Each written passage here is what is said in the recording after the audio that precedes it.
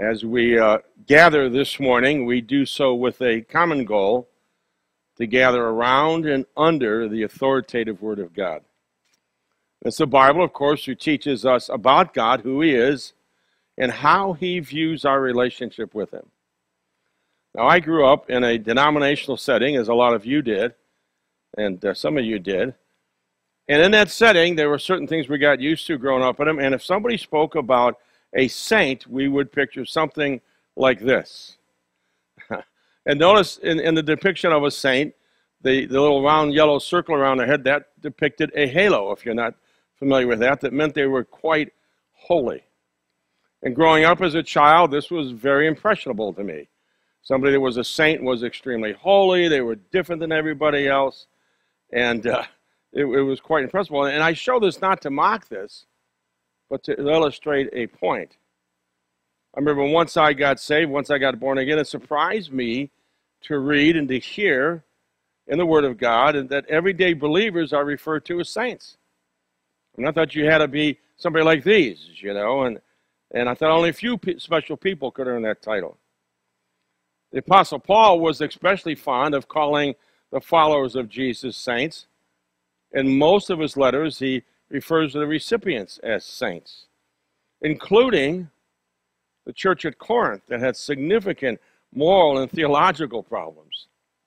I want you to let that sink in for a moment. Even those true followers of Christ who were struggling in their faith and in their actions were referred to as saints. So what does a saint mean? In its most basic sense, a saint is a holy one, somebody who is set apart by God for His special purposes. And as a result, every follower of Jesus Christ is a saint versus a sinner. One that's set apart by God for His plan and His purpose.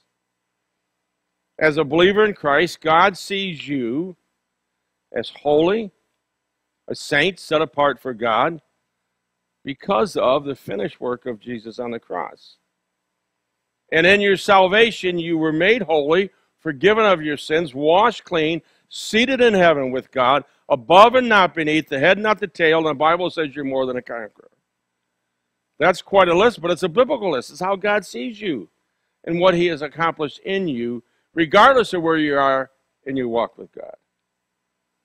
And so while this is true, and we gratefully walk in all of this, we also know that in our lives there's always more work to be done when it comes to our relationship with God. Not work according to our salvation, that was accomplished in Jesus Christ and on the cross, but work according to our sanctification, moving our lives closer and moving towards maturity in Christ.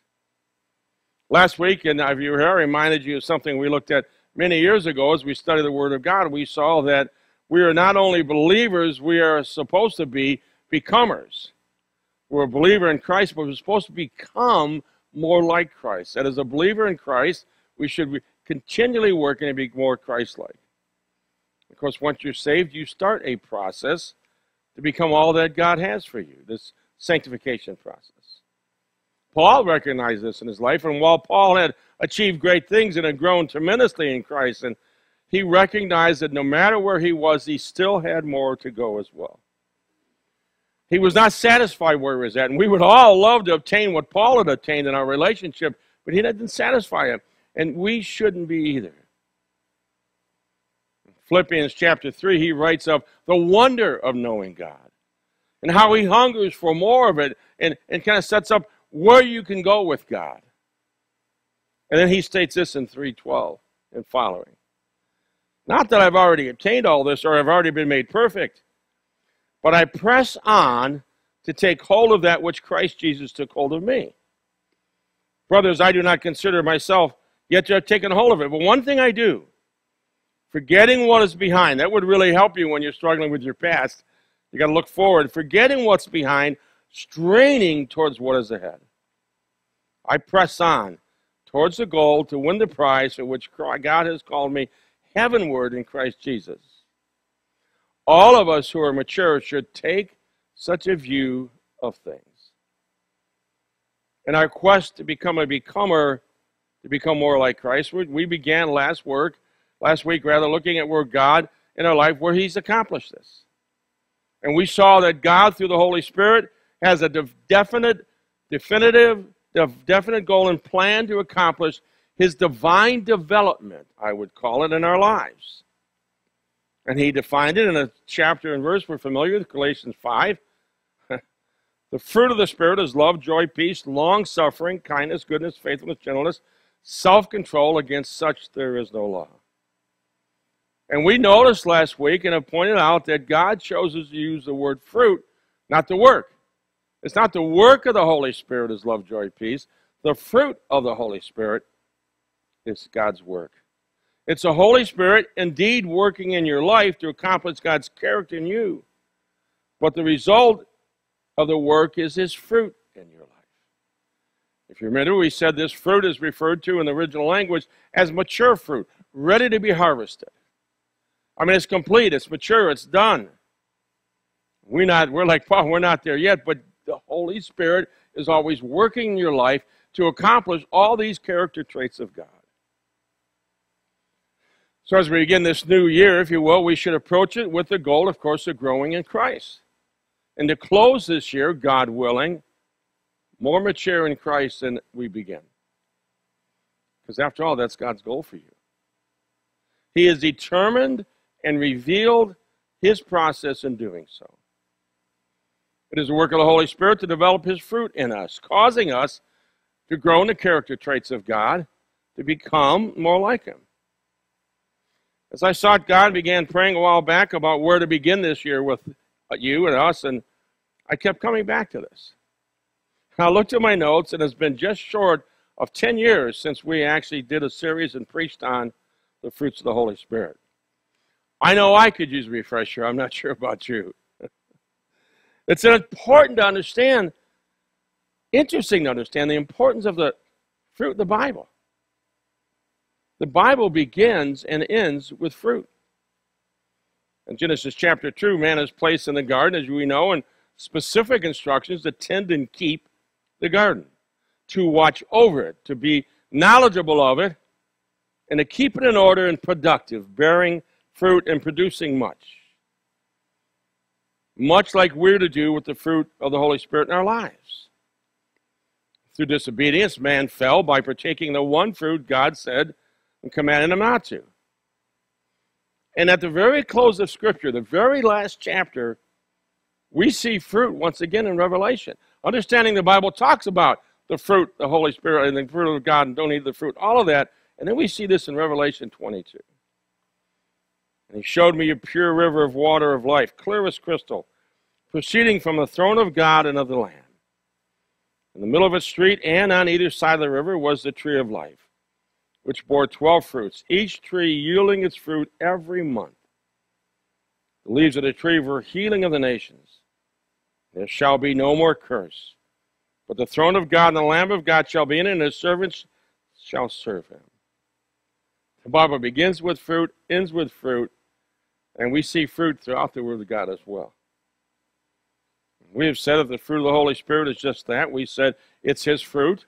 It's kind of a way of review. It's not our fruit, it's His fruit. It is God's fruit, divine fruit, in your life. Jesus helped us clarify this for us. It's very interesting. We see it in John 15. I am the true vine, and my Father is the vine dresser. Every branch in me that does not bear fruit, He takes away. And every branch that bears fruit, He prunes, that it may bear more fruit. You're already clean because of the word which I've spoken to you. Abide in me, and I in you. As a branch cannot bear fruit of itself unless it abides in the vine, neither can you unless you abide in me. You cut a branch off a tree, it'll never bear fruit again. Ever, and that's the idea. He goes, I am the vine, you are the branches. He who abides in me and I in him bears much fruit. For without me you can do nothing.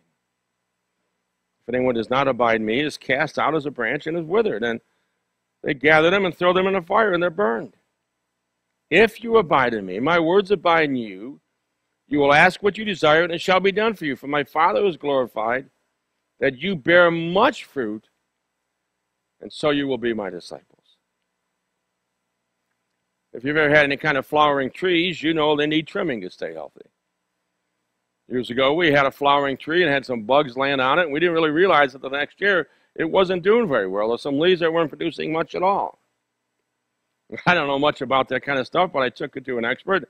They told me what had happened, and we had to cut off the branches that weren't producing, and we had to kind of trim back the ones that were still healthy somewhat, and then feed it to help it along because it wasn't producing much, and doing so helped the parts that were producing a little bit so that they would not eventually die. Because that's what happens when you don't take care of it, it eventually comes in death. And that's what happens in our life when we don't tend to the fruit of the Holy Spirit in our lives. Consider verse 1 of what we just read. I am the true vine, and my Father is the vine dresser. And we know he does all this through the Holy Spirit. So look at the wholeness, the fullness of the Trinity involved in your life. Christ says, I am the vine, you get your life from me, but the Father dresses the vine. It isn't through the work of the Holy Spirit, pruning your life that you may produce more fruit for God. I pruned those trees because they were valuable to us, important. And it's because God loves you.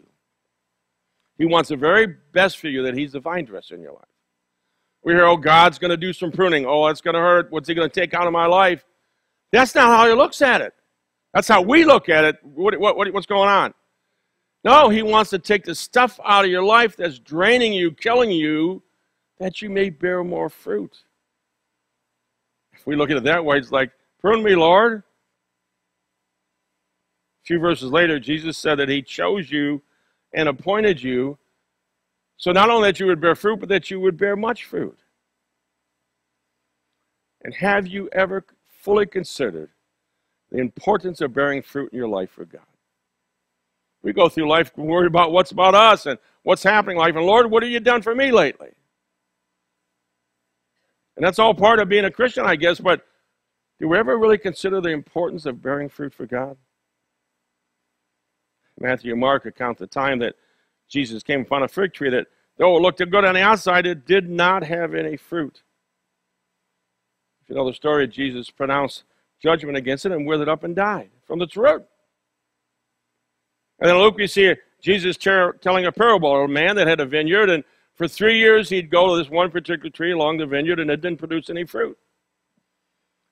So the owner tells the vine dresser, cut it down, get rid of it. It's not producing any fruit. And the gardener requests, he's give me 1 more year. I'll give it special attention, I'll fertilize it, and if it doesn't produce, and then we'll cut it down. Now obviously, I shouldn't say obviously, but the illustration of the parable there is to illustrate the mercy and grace of God. Give me another year, let me work on this. But at the same time, where there's mercy and grace of God is very exhibited here, there's a point in which God expects fruit. There's a point of God saying, we expect something out of this. That's what it's created for. If you're a Christian, made in the likeness and image of God, saved by Christ, there's a purpose to your life, and that's to glorify God and bear fruit. We begin to see that God desires godly fruit in our lives.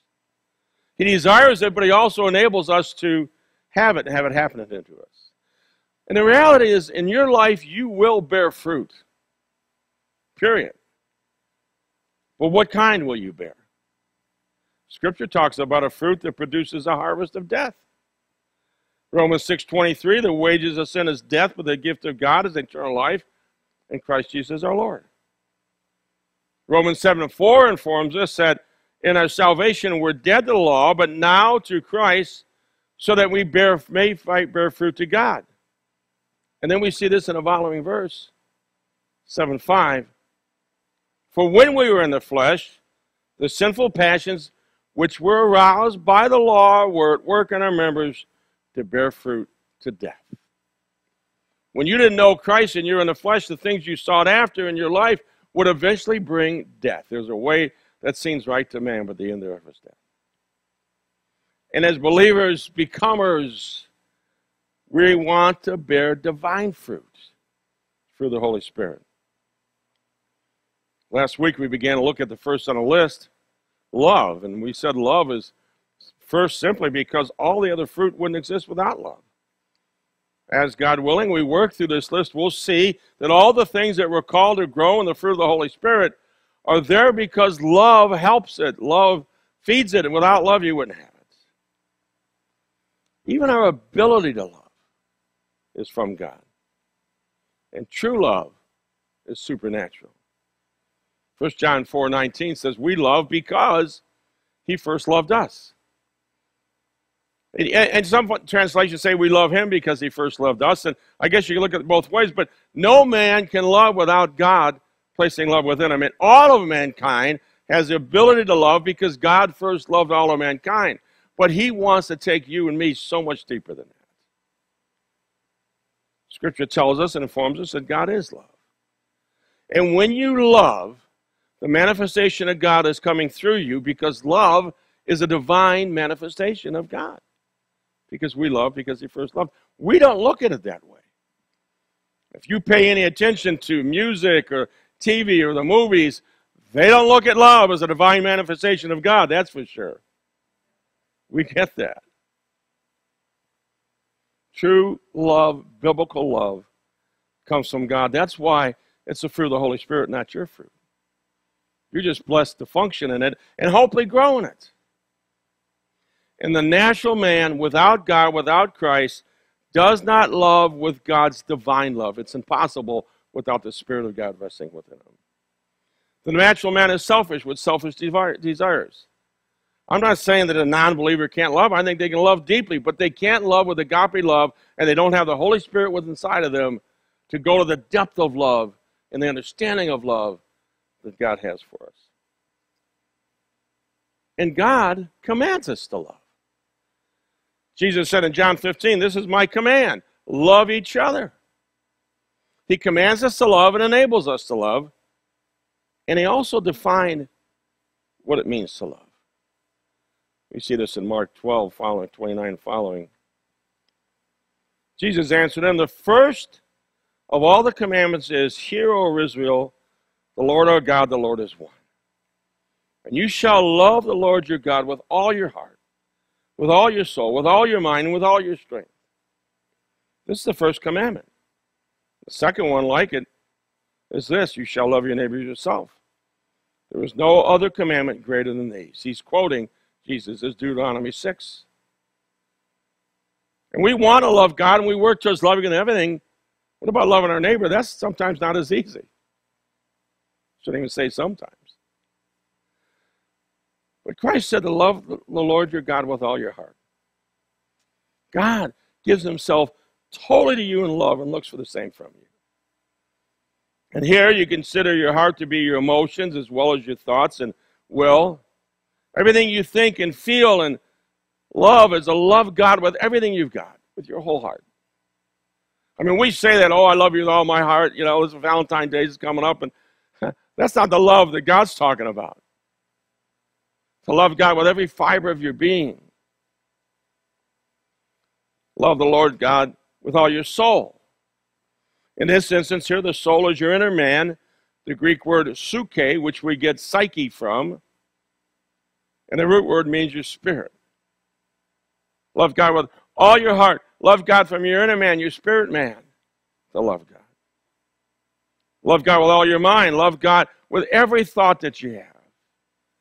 Love God with all of your understanding. Grow in understanding. Love God with your intellect. And that's important to understand because sometimes as outsiders will accuse Christians as taking a blind leap of faith. Christianity is not a blind leap of faith. It's a knowing, studying, understand who God is. Love God with all your mind. To know who he is, to think about him. And love God with all your strength. And you could say, love God with all your body. I mean, it's certainly a biblical truth. What we do in our bodies should glorify God. We can give him all we have, give him all our strength. Love God with everything we have, every strength within us. And notice that he said this is the first commandment. It's the ultimate commandment. The truth is, you will not love others with divine love until you first love God. Jesus defined what is love. He furthers the definition. And the second is like this: you shall love your neighbor as yourself. That's not always an easy commandment to fill, but yet loving God is loving your neighbor. Loving your neighbor is loving God. So we might ask, just how do we show God's love to our neighbor? We find that out in the love chapter, 1 Corinthians 13. But before we see the love chapter, before he writes what love is, if you will, he qualifies love. Beginning of chapter 13, though I speak with the tongues of men and of angels, but have not love, I have become sounding brass or a clanging cymbal. And though I have the gift of prophecy and understand all the mysteries and all knowledge, and though I have all faith, so that I could remove mountains, but have not love, I am nothing. And though I bestow all my goods to feed the poor, and though I give my body to be burned, but have not love, it profits me nothing. We could speak fluently every language known to man and to angels. Without love, all it is a bunch of unpleasant noise. We could move mightily in spiritual gifting. We desire that. And possess all understanding and all knowledge and have a most remarkable faith. Without love, we don't amount to anything. It means nothing. We could give away every single thing we owed. Even be burned at the stake for our faith. Without love, it doesn't mean anything. It has zero value.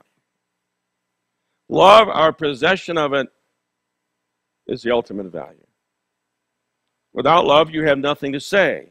You're unpleasant, you don't amount to anything, and your actions and deeds are worthless. That's Scripture. Look at the value God places on love. Without love, you say nothing, have nothing, and are nothing. I wonder if we place the same value in love, divine love, that God does. So after qualifying love, he defines it. 1 Corinthians 13:4, love suffers long and is kind. Love does not envy, love does not parade itself, is not puffed up, does not behave rudely, does not seek its own, is not provoked, thinks no evil, does not rejoice in iniquity, but rejoices in the truth, bears all things, believes all things, hopes all things, endures all things. Love never fails. Love suffers long and is kind, patient, long-suffering. You know, we struggle with patience. We don't often feel we have enough time for patience. And if we're honest about it, people bug us. We just need to acknowledge that, right? There are some people, probably more than it should be, that just bug us. That's not love. We know to be patient because love is patient. We may work at being patient. Struggle and resist the urge to be hasty or judgmental. We preached last week on some of this stuff when we talked about a critical spirit. And I am surprised. I asked the Holy Spirit to show me how many times I'll say a little subtle thing that's criticizing. I had nothing to say this week. I'm exaggerating. I'm exaggerating. But that's the reality of it. You don't know how many times you think, well, I'll say something. I'll go, well, that was critical, unnecessary, non-edifying. And I'm not, well, I won't even go there. It's hard to say I'm not a judgmental person, but I don't know about it. It's like, I think the Holy Spirit thinks different sometimes. What direction do we go in this? So we resist the urge to be hasty or judgmental, and we work well and good, but you forget the remainder of the sentence. Love suffers long, love is patient, and is kind. True love, agape love, God's love that is shed abroad in our heart is enabling us not only to be patient, but kind towards the one we're being patient with. Really, Lord? I mean, I got to be patient with this person, and now you want me to be kind towards them? Well, yeah, because if you're not really patient. I want people to be loving and kind and patient with me. Don't you want people to be that way towards you? Love is tenderhearted. Love has empathy, sympathy, and compassion. Love is not mean. Love does not envy. Love does not look at what someone else has and covet it. In the original understanding, the original word brings clarity. When we covet, We go beyond desiring what someone else has. We go beyond desiring what we have, and we have feelings against the one that has what we desire. That's the understanding. We may desire things, and we may desire another person. But love does not envy. Love does not covet. Love blesses the other person for having what you don't have. And the following words are tied together. Love does not envy. Love does not parade itself, is not puffed up. New Living Testament puts it this way. Love is not jealous, boastful, or proud. I mean, it's not hard to see where envy, jealousy, eventually turns into boasting and prideful behavior. Well, they got that, but you know what I got? You know what I did? And rather than being content in what God has provided for us in our lives, we desire what's not ours. And then we puff ourselves up in our own eyes and in the eyes of others as well. And God simply says, love is not these things. Love does not behave rudely. Can we skip that one? How many times have we blown it? How many times have we been rude with our family? We might be polite at work or let our frustrations out at home. Love is not rude. And certainly, God forbid, a store clerk or someone we're dealing with on the phone doesn't do what we want them to and pushes our buttons or frustrates us. Nobody here has ever been rude towards a clerk or somebody on the phone, have you? Come on. When we're being rude, we think it's going to help our cause. We're not getting what we want, so we up the voice and harsher words, even though in love, we're not going to swear, we're going to be, that way. Come on, you're just being rude. And you think it helps your cause. And we're being rude to somebody, we're not treating the other person with kindness. We're not showing them respect. We do not see them made in the likeness or image of God. Would you speak that way to God? That person is made in the likeness and image of God. We've all been guilty. Maybe it's just me, I don't know. But we don't need 1 Corinthians to tell us that's not acting in love. Love is not rude. Love does not show off, even spiritually. Not puffed up with an idea of self-importance. Romans 12 reminds us not to think more highly of themselves than we ought. And it doesn't mean you walk around like it's a worm and I'm no good and I'm a sinner. That's not what the Scripture says. We just saw the Scripture said you're seated in heavenly places. You're above and not below. You're more than a conqueror. All of that. But you don't walk around puffed up about who you are. You're grateful for what God's done in your life. Love does not seek its own. It's not self-seeking. Some translations say love does not demand its own way. In other words, love is not selfish. And selfish defined as this here. Selfishness is placing concern with oneself or one's own interests above the well-being or interests of others. We can see that self-seeking, selfishness is the opposite of love. Love is not provoked, thinks no evil. Some translations say this, love is not irritable and it keeps no record of being wrong. And irritable is a good word here. The Greek word means easily provoked, and irritable means easily annoyed. None of us ever get irritable. Just kind of cranky. And have you ever noticed that some people are more irritable than others, seriously? Are they easy to be around? No. We're not easily provoked. We can all be irritable, we can all be provoked. The wording here is not easily provoked, to check ourselves. Love is not easily provoked and thinks no evil. Truth is, when we're provoked, our thoughts can turn ungodly and evil. Anger or frustration towards somebody, rather than loving and kind. More than one translation said love is not easily angered and keeps no record of wrongs. When we get angry, we quickly make a mental note of the offense. That's keeping a record of wrongs. If you're holding a grudge, then you're not functioning in love. You need to deal openly and honestly with someone when you're hurt. And many avoid confrontation. Some folks just don't like confrontation. So they avoid confrontation, but they do what we call banking the offense. They put it in the bank, they put it there. That's keeping a record of wrongs and not walking in love.